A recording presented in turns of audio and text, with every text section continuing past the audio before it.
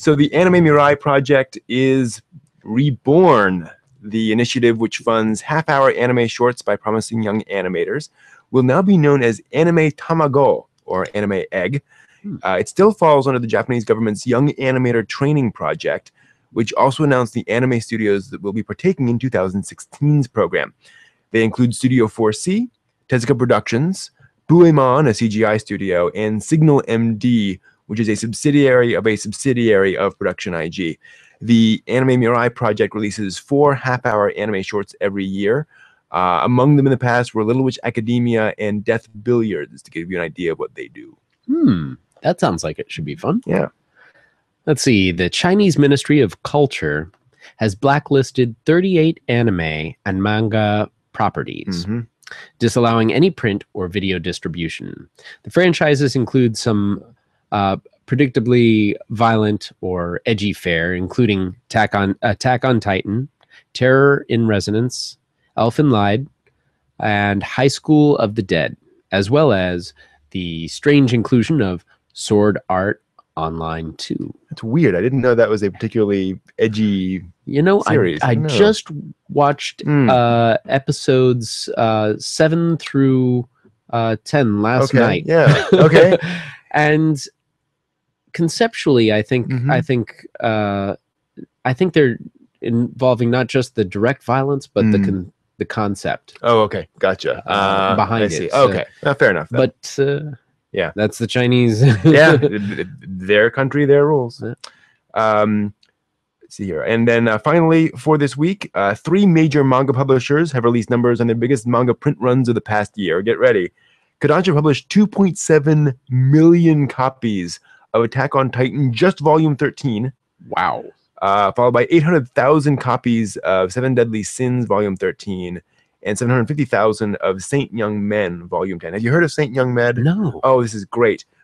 Jesus and Buddha are frat buddies who live together and sort of bum around Tokyo. It's fabulous. That's funny. Not to be outdone, Shueisha published 4 million copies of One Piece Volume 76. Yes, there are 76 volumes of One Piece. 1.3 million copies of Naruto Volume 72, and 900,000 copies of Terraformers 12. Shogakukan published 1.2 million copies of Silver Spoon 12, 700,000 copies of Detective Conan Volume 83, and 670,000 copies of Yokai Watch Volume 4. And thanks to AnimeNewsNetwork.com for those links. Moving on to upcoming conventions. MetroCon is this weekend in Tampa, Florida, the Tampa Convention Center. Travis Willingham will be there, as well as Nolan North, Stephanie Shea, Robbie Damon, Laura Bailey, Erica Mendez, Kara, I always forget this, Kara Karanen, is that how you pronounce it? I'm not sure. That's how I pronounce it. And I don't know if she does. Yep, and good old Scott McNeil, Duo Maxwell in Gundam Wing. And Anime 2015 World Forum, The Hague, Netherlands. Yeah. Road trip. Exactly.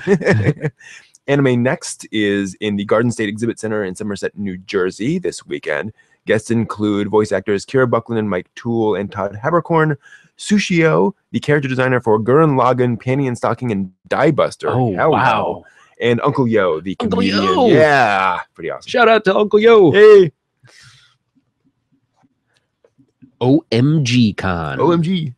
Owensboro Convention Center, Owensboro, Kentucky. That's coming up on June 12th through 14th. And the voice actors are going to be Greg Ayers, Melissa Hutchinson, and Josh Grell. Very good. I should also mention these are not exhaustive guest lists for any of these.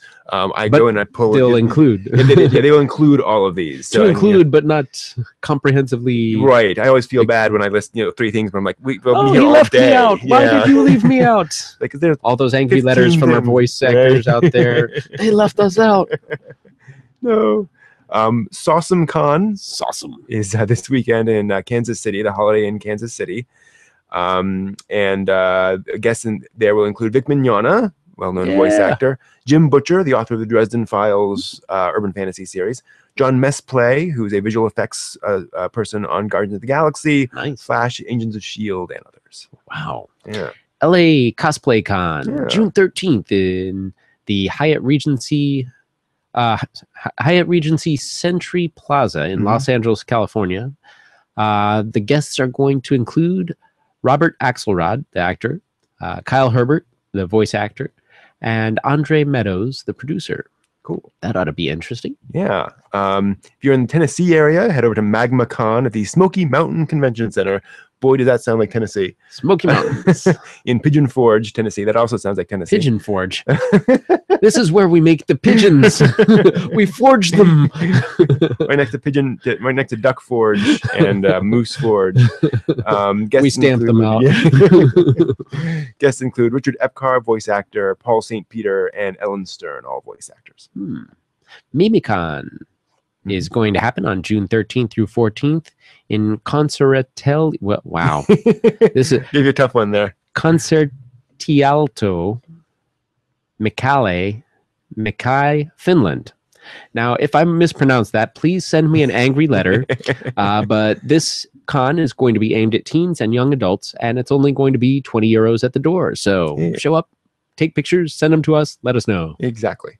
And then Saskatoon Blitz is also this weekend in Saskatoon, Canada. Yes. Saskatoon. Glory, that is Saskatoon. Oh, Canada.